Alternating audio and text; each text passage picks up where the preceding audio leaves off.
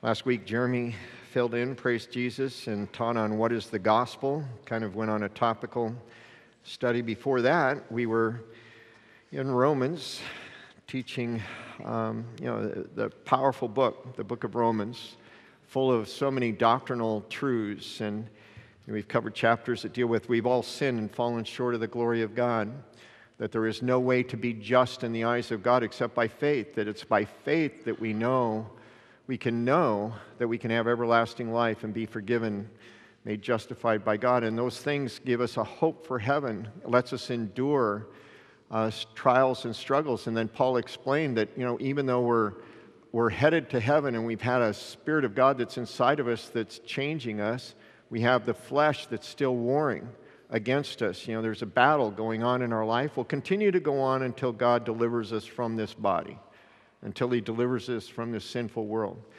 And that's when He comes to take us home in the rapture, or if we die to go be with Him, we have this hope that the battle will be over. I'm looking forward to the battle. I don't know about you, but I hate just warring against my flesh, warring and saying, what are all these useless things that we do in our life instead of doing what's important to God in every way, and the Holy Spirit, He does it. He's a gentleman. He's kind. He keeps doing it over the years and decades, and every year we should be drawing closer and closer to Him. Romans 8 is really, as I said during the announcement time, it's an emphasis. There is no condemnation for those that are in Christ Jesus. If you know Jesus and the Holy Spirit's living in you, there's no condemnation. The law is not here to condemn, because now you have a relationship with God. And then it goes on to say, and that doesn't mean life's going to be smooth. It doesn't mean that everything's going to be wonderful despite what the TV preachers say. God didn't come to save us so that we'd be rich and we'd be healthy and everything would be wonderful. We'd get that job, we'd get that promotion. That is not what Jesus came to do. He actually, as soon as we turn our life over to Him, we become a bond slave of His. And He has ways of using us that we wouldn't have signed up for if we really knew, and the day that we became a believer. Because He uses suffering, actually. Look at the life of Jesus. Did Jesus suffer on our behalf to be able to win the battle against the devil, Satan, at the cross? Did Paul suffer in his life? Yes, he suffered. Have the apostles suffered? Have the Christians throughout the centuries suffered? Are the Christians getting ready to be? Are the Christians suffering in the world today in different places? Yeah, He uses suffering because the world can't understand why people who suffer love Jesus. Well, why doesn't your God just give you a great time? Why doesn't He help you win the mega lottery? Why doesn't He, and so many people, I bet you there's even Christians going, okay, God, this is it. This is my dollar, and now I get to win. Or now it's $2. They knew they got a racket going, so I heard they upped it to $2. And so here's my $2, and I'll win the mega lottery. And Jesus goes, no, I love you. I'm not going to let you win the mega lottery because it'd mess you up. And so, just all these things the world's after, but we are serving Jesus, and He has a mission for us that we are taking by faith, not because it's going to be a great time, but because it's a meaningful time, because it's in God's plan a fruitful time. And God uses in this chapter many encouragements for us to endure the things that might go south in our lives. Romans 8:5. For those who live according to the flesh set their minds on the things of the flesh. But those who live according to the Spirit, the things of the Spirit. For to be carnally or fleshly minded, to be just thinking apart from God, basically before we're saved, we're of the flesh, we're carnal. We don't even care what God says. We don't care what He says. All we care about is me. And what do I want to do? What do I want to do to enjoy? What do I want to do to seek a high? What do I want to do to seek the meaning of life? I'm only caring about me. And but to be carnally minded is death. If you live according to the Spirit, there's life. But to be spiritually minded is life and peace, because the carnal mind is enmity, fighting, is at war against God, for it is not subject to the law of God, nor indeed can be, because people don't care. When we become a believer in Jesus, we have a new mind. The Spirit inside of us starts to change and renews our mind, renews our heart. And now all of a sudden we go, wow, I do care what God says. I do care about the life that I've been living in rebellion against God. I want to stop. Not because I'm going to get caught, not because somebody's going to arrest me, not because of anything else except my love for Jesus. See, this is what happens. The world can't understand it. The world can't understand a God inside of us that changes our attitude towards our Creator, who gave us His law for our own good. And the Holy Spirit says, we're going to change. You're under new management. And some people might be saying, well, Kevin, there's people that they go to church, they do good things and stuff, but the Bible says that people that do good things apart from faith in Jesus Christ are doing so for themselves. Because if you do things for God, you came through His Son, Jesus. You come through Jesus because you say, God, I'm not a good person. I can't do it to earn my own righteousness and earn my way into heaven. I'm a sinner that should be on his way to hell or her way to hell. And so, God, I want to just receive the righteousness and the justification of Jesus and now just change me because I'm a sinful man. And see, when we do that, then that's pleasing to God, and then the Holy Spirit starts working. But see, there can be fake Christians, fake churchgoers, fake religious people doing good things, but they're doing it for better karma. They're doing it for, when I was a kid, when I wasn't being totally corrupt, I was trying to be nice because I didn't want my karma to be bad because I was into reincarnation and evolution. And what's karma? Living for your better karma is what? It's self-centered. I just don't want to... How many of you heard about those baby wipes that clogged up a sewer system? Did you hear about that? And there was a sewer system somewhere, and they had to send divers down 80 feet into the sewer system to go, because all those things don't disintegrate, and wouldn't want that job. Well, in India, if you're born into the lower class society in India, you're a sewer diver, that's what your karma. You must have done something bad in the last life. That's why you're born into that caste society. You get the sewer job. Well, I didn't want to get the sewer job in India, so I wasn't as corrupt as some other people that I used to hang around with. It's all self-centered. The only thing that's not self-centered is, Jesus, forgive me, a sinner. Jesus, I need you to save me. So then, verse 8, so then those who are in the flesh, not saved, cannot please God. They're not trying to please God. They're trying to please themselves and their mind of what they think they need to do to be pleasing to God. But you are not in the flesh, but in the Spirit, if indeed the Spirit of God dwells in you. Now, if anyone does not have the Spirit of Christ, he is not his. So he's saying there's this promise. This promise is that if you're not in the flesh, you're in the Spirit. The Spirit of God is now inside you, changing your life and giving you a new outlook. And then Paul stops and says, I'm writing this letter to the Romans, and some guys might be reading it in the Roman church that are fake, that aren't part of the church, really. And he's saying, if indeed the Holy Spirit is inside you, working in you, and everybody here, what Paul is saying to every one of you, have you sensed the Spirit of God? Have you sensed the Spirit of God crying out, Abba, Father, as we're going to see in a few verses? A Spirit of God where all of a sudden you're really realizing, I want to please Jesus in my life. You're not trying to be good, not trying to fit in. You're just wanting to please Jesus. Because if that's true, then the Holy Spirit's in you. You should have sensed that time where He came in. Now, if anyone does not have the Spirit of Christ, he is not His. What does that mean? What does it mean? If the Spirit of Christ is not in you, you're not His. That means God doesn't know you. And if God doesn't know you, then what does that mean? That means that when you die, you're separated from God. And that's what we have to realize when we have compassion for our friends, our neighbors, and everything else. What we're telling them is you have to have Jesus. Because if you don't have the biblical Jesus, if you haven't gotten on your knees and had that time where the Holy Spirit changes you and all of a sudden you care about what God says and you want His life to change you, then you're not His. And on that day that you stand before the God of the Creator of the universe, and He says, depart from me, you worker of iniquity, I never knew you. That'll be a terrible, terrible day. And it is the reality. It is what will happen to every single one of our friends, neighbors, acquaintances who has not bowed the knee to Jesus and received the gift of everlasting life, the Holy Spirit inside their life. So, there's nothing more important than to know that we are His. And we know we are His because we sense Him inside of us. We know He has changed. He is changing my mind. I knew it the day I got saved. I wasn't just, the day I got saved, I knew something just happened. I'm thinking different. I want to read my Bible. I want to get a Bible so I can read my Bible.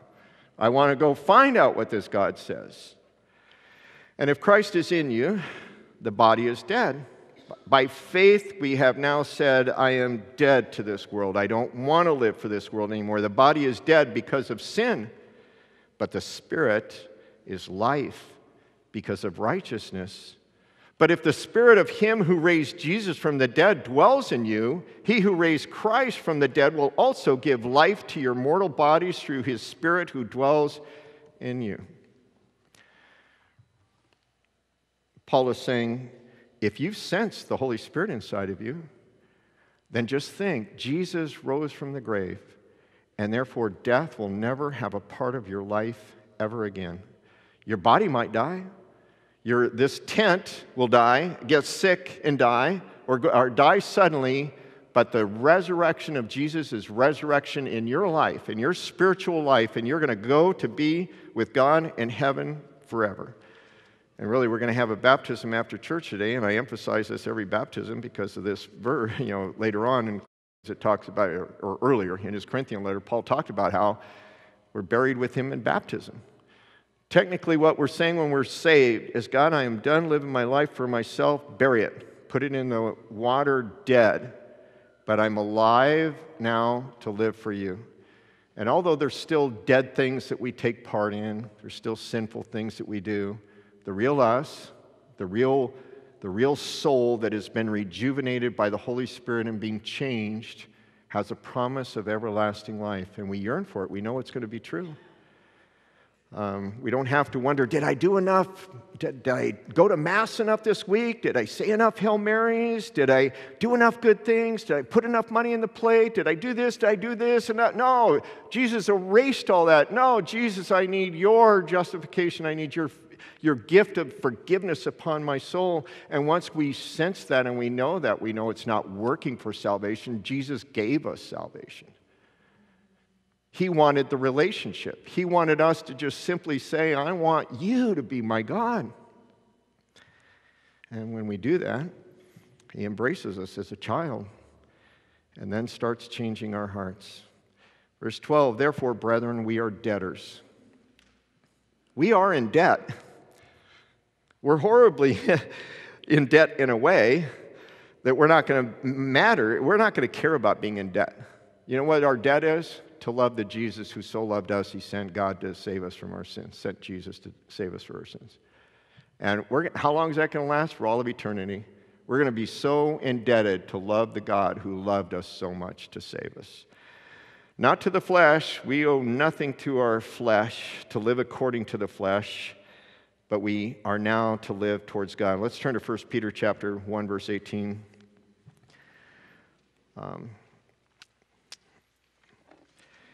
1 Peter 1:18, I like to emphasize this. It's a frequently referenced verse. Can't get enough of it, actually. Can't be reminded enough.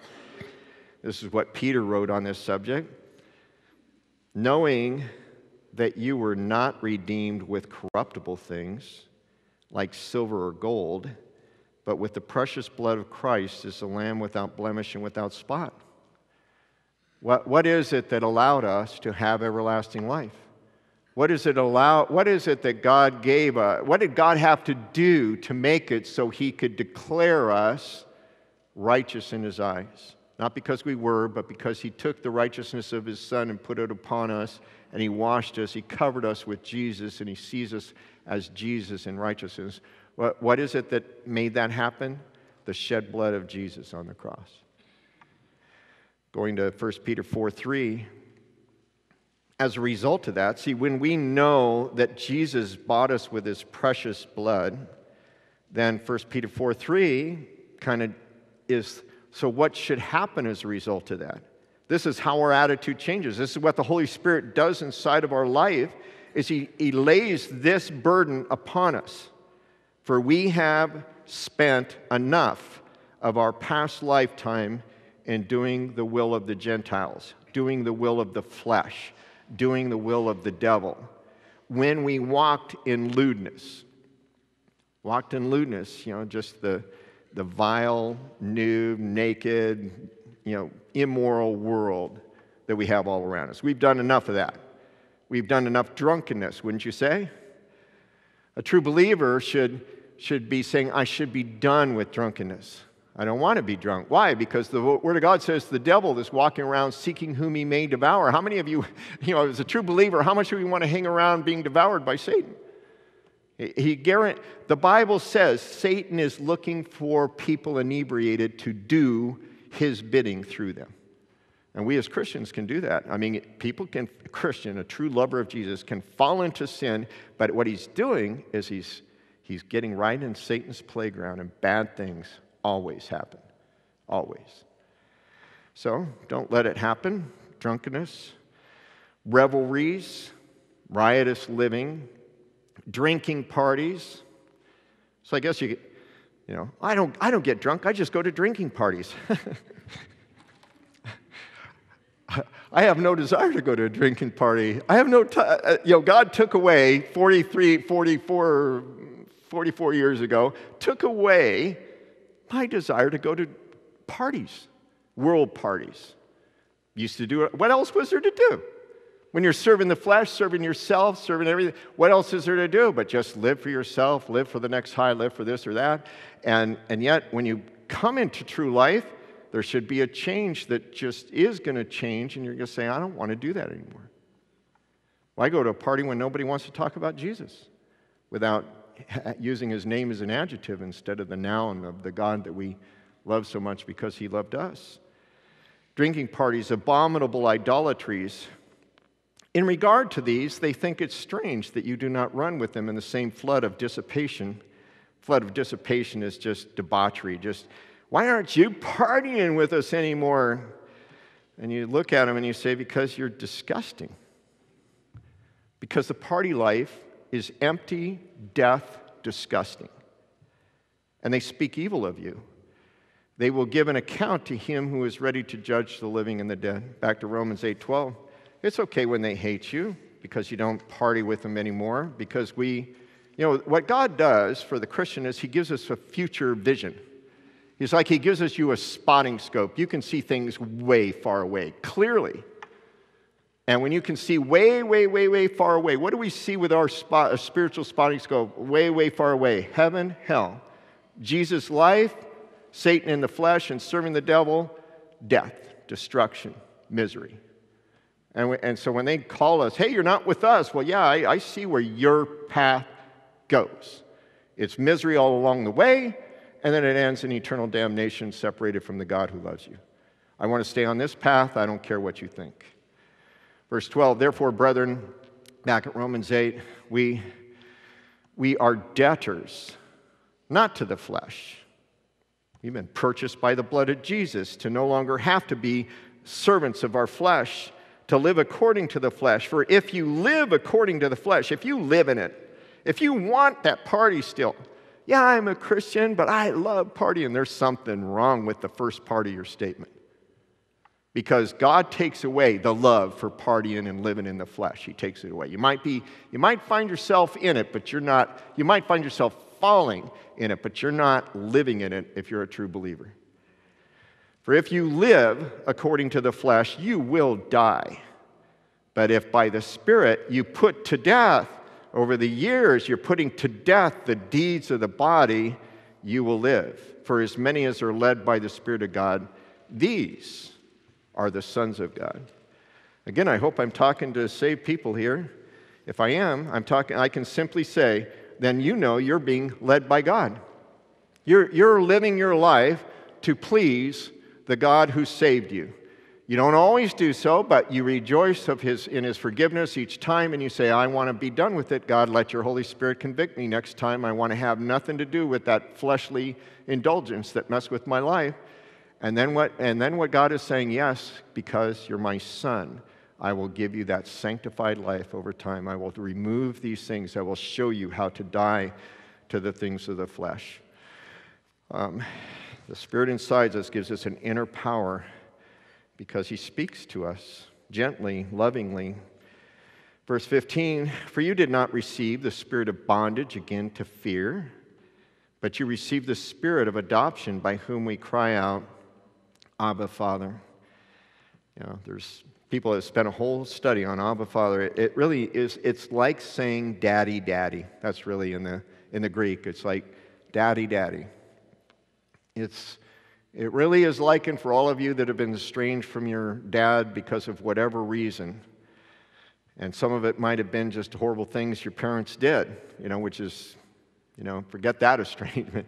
We come to the God who created everything. He's never done us wrong. He's never done anything but love his creation that's been fighting him for thousands of years to send Jesus.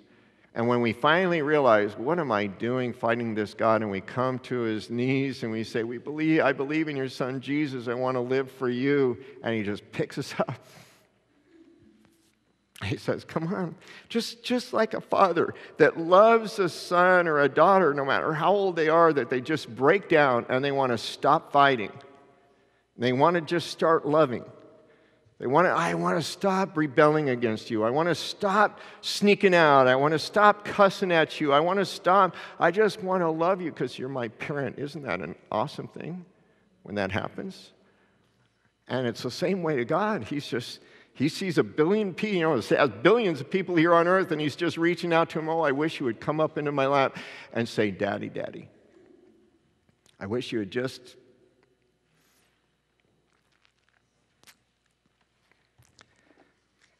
put down your fighting. The Spirit himself, verse 16, the Spirit himself bears witness with our spirit. See, the Holy Spirit's in us, with our rejuvenated, alive spirit, that we are children of God. We get to actually realize that we're a child of God. How cool of a thing is that?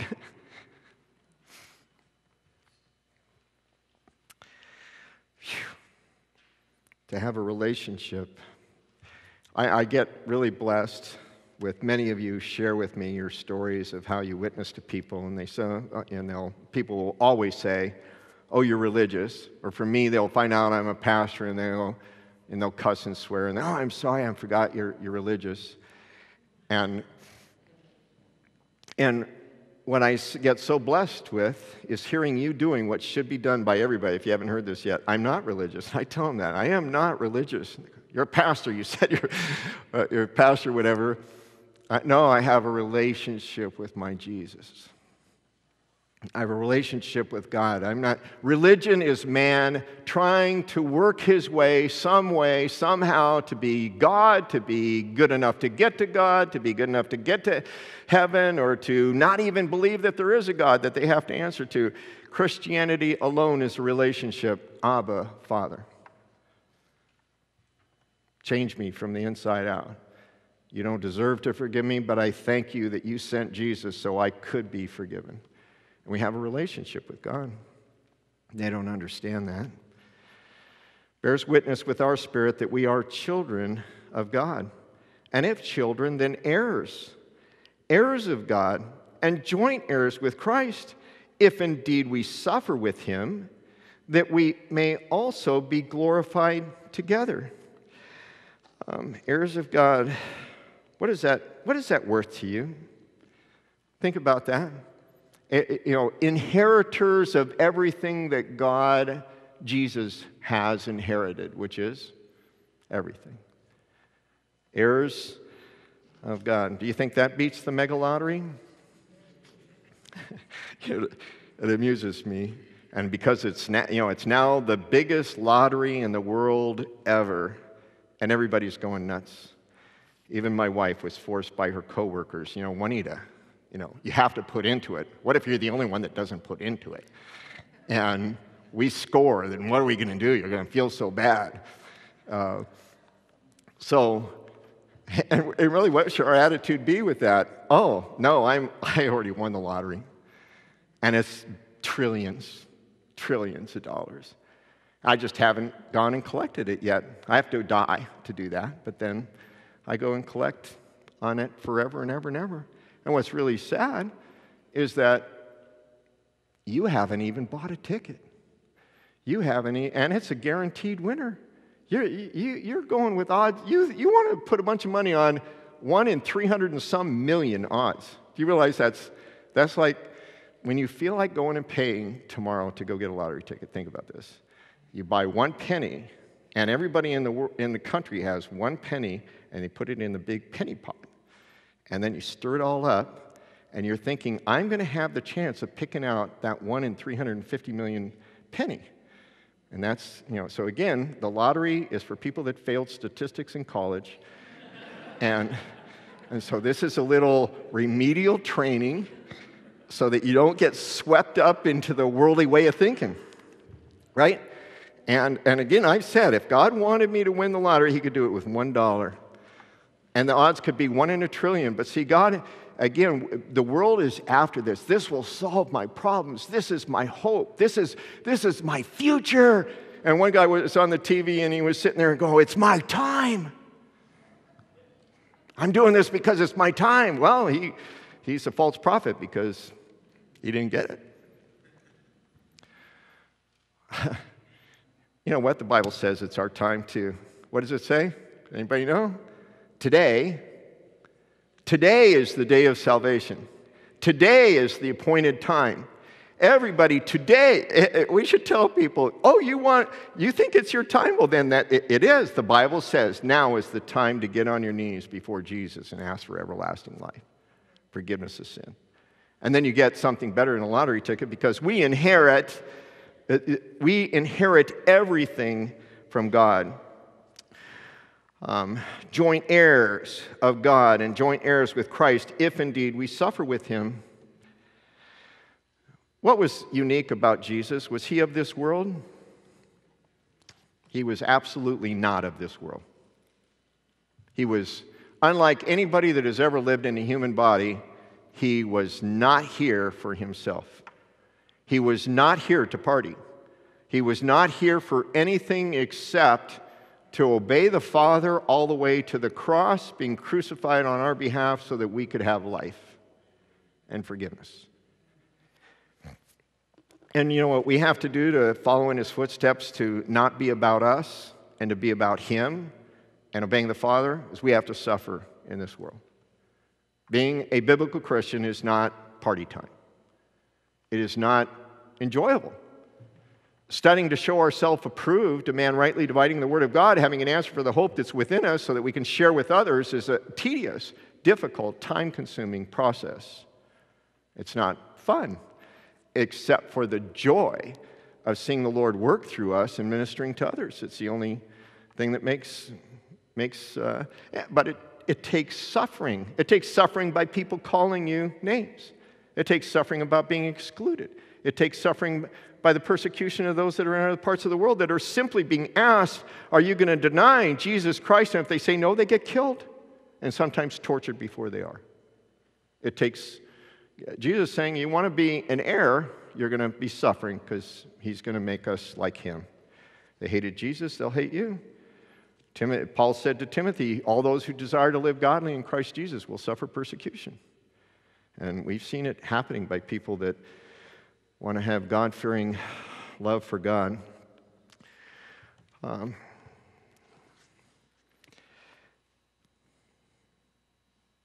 If indeed we suffer with him, that we may also be glorified together.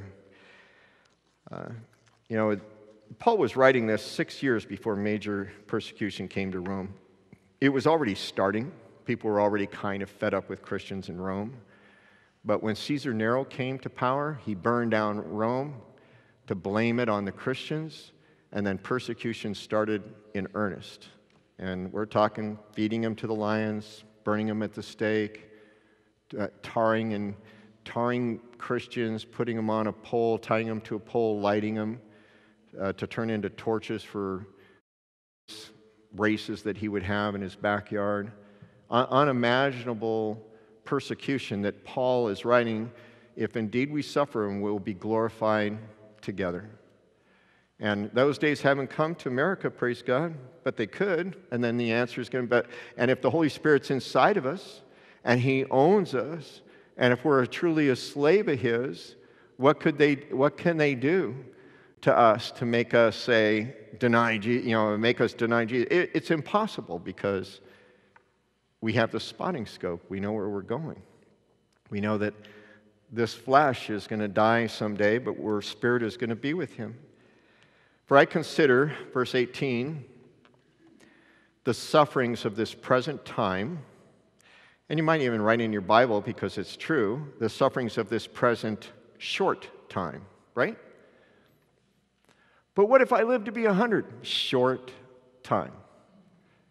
Because eternity is long. Life is short.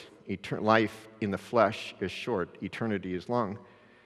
For I consider that the sufferings of this present short time are not worthy to be compared with the glory which shall be revealed in us. We need to spend more time thinking about the glory that's coming. Are you suffering persecution? Are you suffering hardships in life? Is something going on in your family that you wish wasn't? Hardships, estrangements, things with your family, with your children, with your finances, with your job, with your friends, with your neighbors. Not worthy to be compared with where I'm going. It's hard to keep that in mind. But we must. This chapter was given to us by the Holy Spirit to let us just get into our prayer time and say, God, it's horrible. It's tough. Going through all this physical pain that I can't imagine, and almost seemingly no hope for dealing with what has happened, by man's failure on the operating table and going through all this stuff.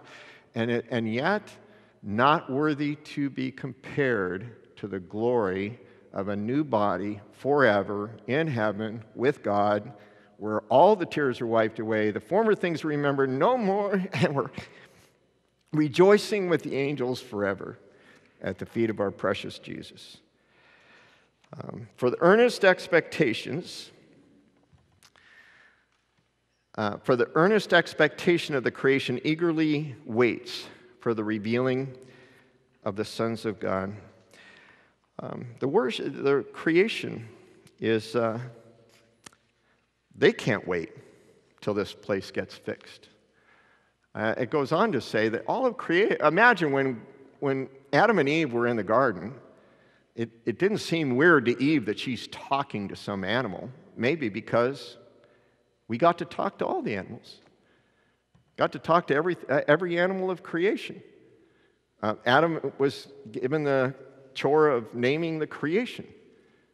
And maybe a couple times he sits there and goes, what do you want to be named? Running out of names. And they could have chimed in. See, Eve wasn't blown away by talking to this created creature. Maybe we're going to go back into an eternal condition and we're talking with the animals. And what the Bible says is that the creation, which did not sin, our dogs and cats and all the pets and all the things that God has given us to enjoy in life, they didn't sin. They got subjected to dealing with our sin. They got put into a different world without their permission because of us. And what if when they're, licking us for the doggy biscuit, what they're really all excited about, you think this is good? Wait until Jesus comes and fixes this place and makes it heaven on earth again. Maybe that's what they're thinking. It kind of leaves us with that view. Verse 20, for the creation was subjected to futility, not willingly, but because of him who subjected it in hope. Because the creation itself also will be delivered from the bondage of corruption into the glorious liberty of the children of God. All of creation is going to be considering it glorious for us to be in the liberty of the eternal heaven, the heaven on earth for a while, for 1,000 years. Creation's going to rejoice finally. It says in the Bible that the angels of God rejoice over the conversion of one person. So whenever anybody becomes a believer in Jesus, the angels are rejoicing. And so all of creation is corrupted, but creation is just yearning for the day it's going to be all over. We're not alone in our suffering. Creation is suffering too, waiting to be uncursed. You see a little bit of in Isaiah 11 and 65. I have that in your notes. You can read that sometime. We know it got cursed. Genesis chapter 3, it says when God started dealing out the curses, he put a curse on the creation. Cursed is the ground for your sake. In toil you shall eat of it all the days of your life, both thorns and thistles it will bring forth. Before the creation, there was no thorns, thistles.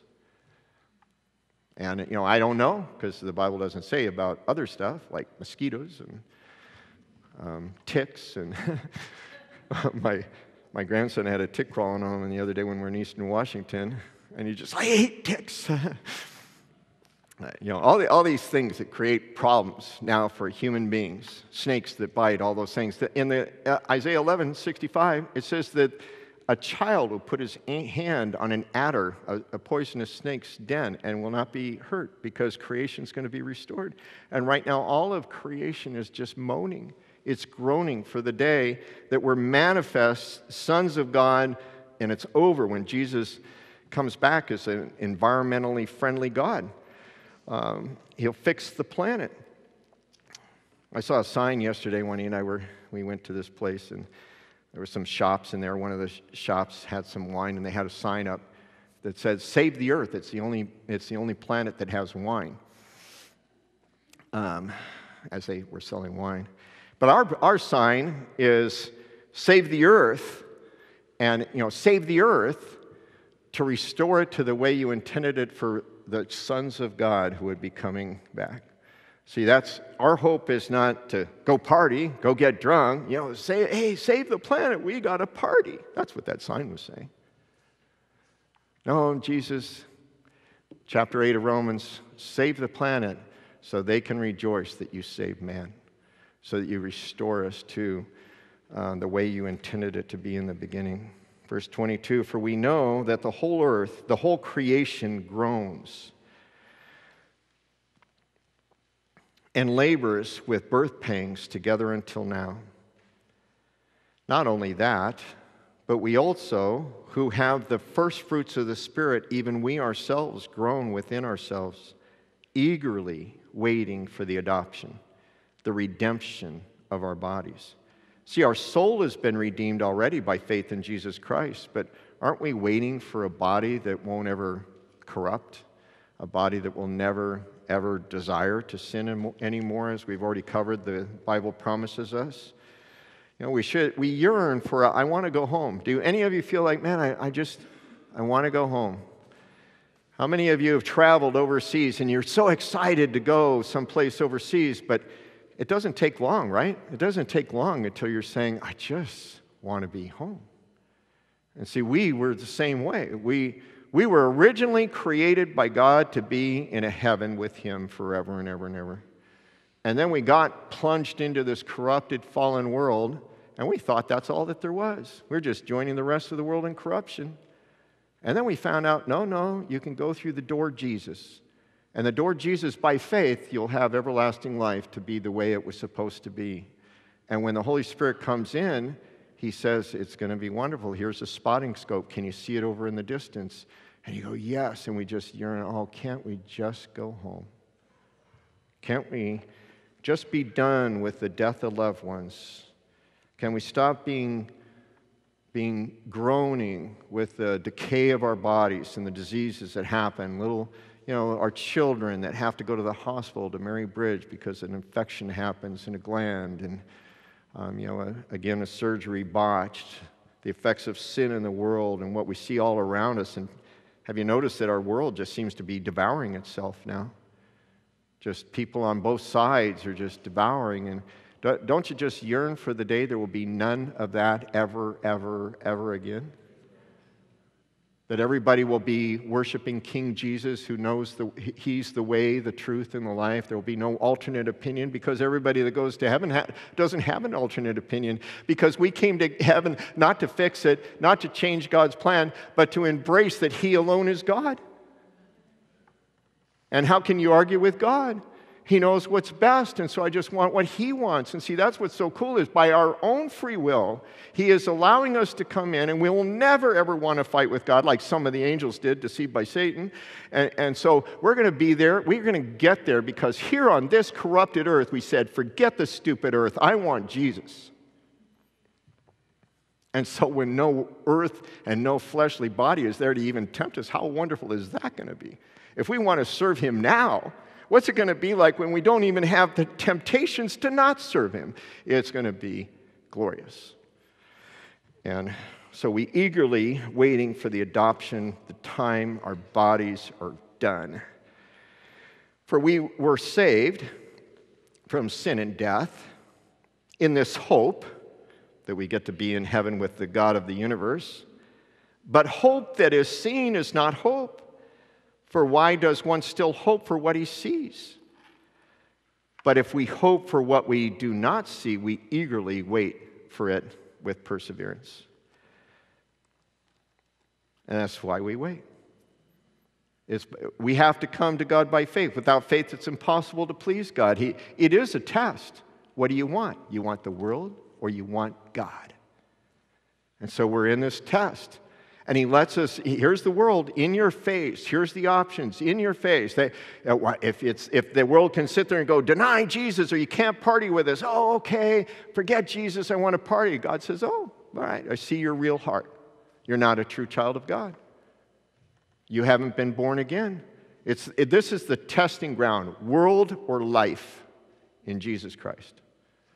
And we have to wait for it. You know, people think we're nuts. I'm waiting for heaven. Oh, you're such a nutcase. Yep, but I see it by faith. I know it's coming, but I have to wait for it. You guys can have your pleasures now, but you're going to have a lack of pleasure for all of eternity because you didn't believe and trust in Jesus. You know, one of the things I like about email updates and the technology is you order a package on the East Coast, you know, and you order something on Demon Amazon. So the empire, one of these days, the empire will strike back. So you order something on Amazon, and now you can sit there and, oh, it says, okay, it left the factory in Virginia. And, oh, okay, I wonder if it's going to come flying or if it's going to come by ground or whatever else. And then, oh, it's arrived in Seattle. And then after a while, they go out for delivery. And you go, oh, it's coming to my house. It's ready. It'll be there today when I get home, and you know all about it.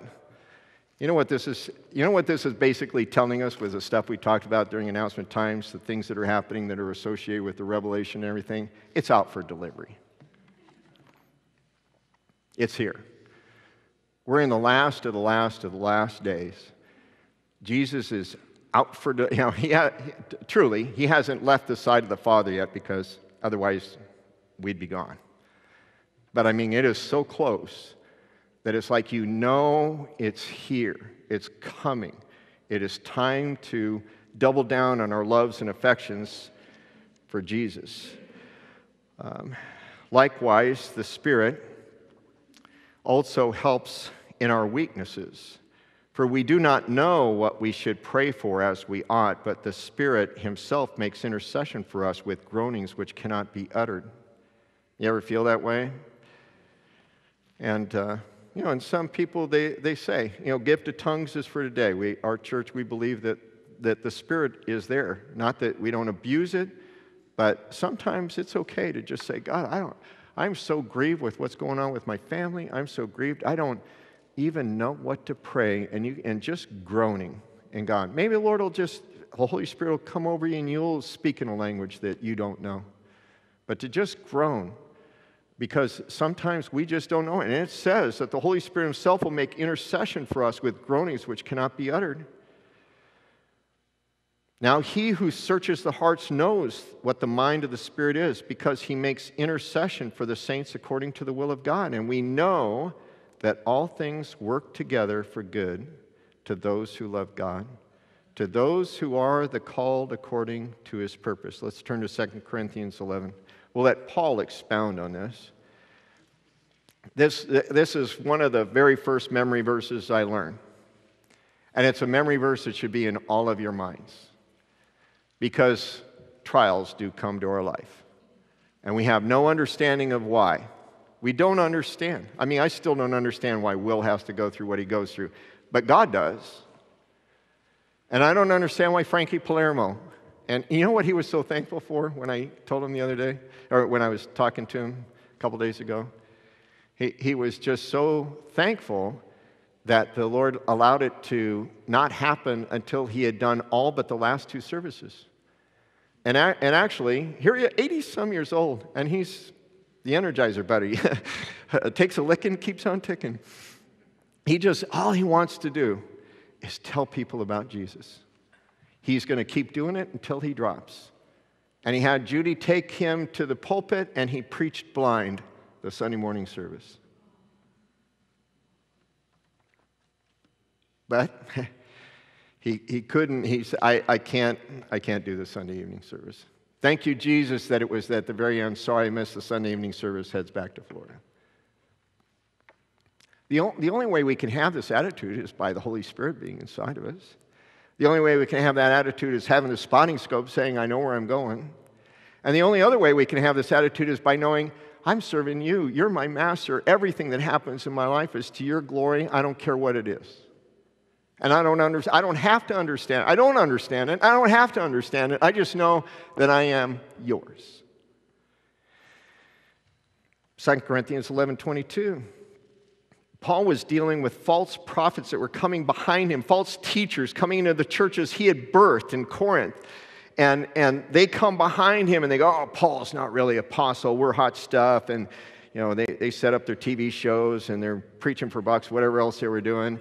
And Paul is coming and he says, are they Hebrews? So am I. Are they Israelites? So am I. We're Jews. We believe in Jesus. And here you got to be circumcised is what they were saying. We know from other scriptures. So am I. Are they of the seed of Abraham? So am I. Are they ministers of Christ? I speak as a fool. I am more. And then he goes into what he endured as an apostle of Jesus. In labors more abundant. In stripes above measures, meaning I've been beat. I have been beaten for teaching people about Jesus. In prisons more frequently. In deaths often, threatened with death. How many of you go to your workplace and they hate you because you're a Christian and they say, you know what? I'm going to kill you. Don't know when, but any day now. And you see him walking around your house. You see him waiting outside your house. I mean, he knew they were going to kill him in Damascus, and the Christians had to let him out on a basket through a window on the wall of Damascus. He knew they were going to kill him. When he was actually after this letter, he gets arrested in Jerusalem, and there again these guys took an oath. We will not eat again until we kill Paul. They took a Jewish oath to not eat again until they kill him. And so Paul would have been sitting there going, oh, man, 40 Jews took an oath that they're not going to eat until they kill me? Well, when they get hungry, they're going to really try hard. And he goes, maybe I'm going to die, but God had told him he wasn't because he was going to go to Jerusalem. Comforted him. Actually, God came and comforted him. No, you've spoken to me here, and now I'm going to send you to Rome. Then Paul knew, oh, okay, I guess I'm not going to die. From the Jews, 5 times I received 40 stripes minus 1. I don't even think my dad for whipping me for stealing stuff out of cars was 40, and it was bad. And so 40 times, imagine adultish whippings where you get it 5 times, 3 times, or 5 times, you get 40 stripes, rips your back open. 3 times I was beaten with rods, once was stoned, 3 times I was shipwrecked, night and a day I've been in the deep. In journeys often, in perils of waters, in perils of robbers, in perils of my own countrymen, in perils of the Gentiles, in perils in the city, and in the wilderness. I go into the city, I'm hated. I go into the wilderness, and there's people there that are ready to roll me on the road. In perils in the wilderness, in perils in the sea, in perils among false brethren. I bet you that one hurt the most. Gets involved in the church and he realizes some of them are playing church, but they're serving Satan. And then they come in and try and destroy the ministry that God had given to Paul. In weariness and toil and sleeplessness often, and hunger and thirst and fastings often, and cold and nakedness. Besides the other things, what comes upon me daily, my deep concern for all the churches. Now, as all this stuff happened to me, but what really bothers me is how's the church doing in Corinth? How's it doing in Ephesus? How's it doing in Philippi? How's it doing in Thessalonica? I know they're being persecuted. I wonder what the false teacher's trying to do to mess with them. He's just driven for the mission that God had given him. Who is weak and I am not weak? Who is made to stumble and I do not burn with indignation? If I must boast, I will boast in the things which concern the things which concern my infirmity. Now that's not health wealth message right there. And that goes with, we know that all things work together. God has chosen, running out of time, God has chosen for the life of the Christians to not be easy street. And in Paul's life, there was times that you can see deep despair and discouragement in his life, right? He tells the Corinthians, the more I love you, the more you hate me. He says to Timothy, come and bring me my coat because winter's coming, and I'm shivering. I don't have a coat. He ministered, this is in Rome. He's ministered this letter to the Romans, and he has to write Timothy to bring him a coat because nobody in Rome cared enough about him to bring him a coat. Probably because what happens if you go to visit Rome, or visit Paul in the Roman jail when he's being sent to probably to be killed? What's going to happen to you? What's going to happen to you is, oh, you want to bring a coat to Paul? Why don't you join him? And then you can fight over the coat. And so he sits there and he goes, everyone has left me. I can't imagine.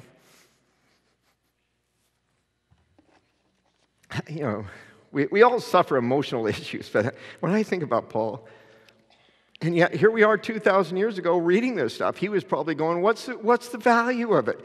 The most value is what he went through and he still loved Jesus. And we wouldn't have had that if he was like, somebody from the future came and brought me a Lamborghini to be able to go to Rome with, and I didn't have to use oxygen. Everybody's wondering why I just have all this technology to make everything so easy. No, God makes it hard so that people say, what's with them? May God help us to just allow, and it goes on. The chapter finishes with this same theme, which we're out of time for, but we'll pick it up next week. But I was talking to somebody with cancer this week. They've been fighting it for years, went into remission, came back, massive, cancer. My wife is an oncology nurse. She sees it too. There's the hope that everything's okay. She loves Jesus. Been very involved in fighting different battles, spiritual battles. And she's discouraged because this last chemo treatment that they're saying, okay, we got to hit it with this now because it didn't work. And it just wiped her. And it's not making the cancer markers go away. And so she was discouraged. And it was Romans 8 mindset. In this world we will have tribulation. And God is in control. God can use this. We've got to remember, if I was in your place, what I want to remember is the spotting scope, the light at the end of the tunnel. And by the grace of God, God will cause something to happen, a healing. We prayed for her healing. We prayed God would have, give the doctors wisdom what kind of chemistry to use. But we know how it ends. See, the thing is when we know how it ends, it can take the discouragements of a body racked with cancer, racked with the effects of chemo, racked with not being able to do the things that you used to be able to do, and give you a hope, and give you peace, and give you joy. And she was thankful for that reminder. And this chapter is for us to help others in ministering that hope to them. And realizing that the people that have not that hope, think how bad it is for them. They think that this life, the next party, is all I have to live for. That's all that there is. And think how miserable that is. When we know ultimately, even if the cancer goes away today, ultimately I'm going to be dying somehow and living with no hope. We have the hope of everlasting life. And it's in our heart through the Holy Spirit telling us that we believe and trust in Jesus, and we're an adopted child of His, and we're sitting in His lap, worshiping Him as Abba Father. And He's coming soon. He's going to take us home, and we're going to be with Him. Amen? Father, I thank You for Your word. I thank You for the hope that You've given us. As Peter said, I just thank You that it's a living hope. It's one based on the resurrected Jesus, who took power over death, allowed His body to be crucified on our behalf so that we could be given life and forgiveness and righteousness in Your eyes. God, help us to always remember that. Help us, Lord, to weather these storms of life that come our way. Help us to be a witness to those that are around us that there is something different about the way the storms affect us, because we know that the storms come, that everything is working out together for good for those that love God, and we love You, Lord, and are called according to Your purpose. And God, we know that You have a plan for our life, and that plan is to be ultimately sitting in Your lap for all of eternity as You wipe away the tears. We thank You in Jesus' name. Amen. Holy God,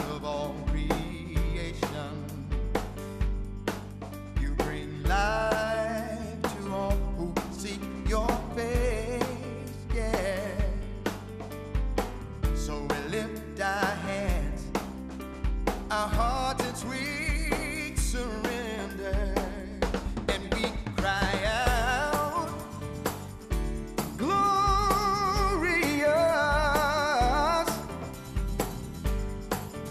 glorious is Your name.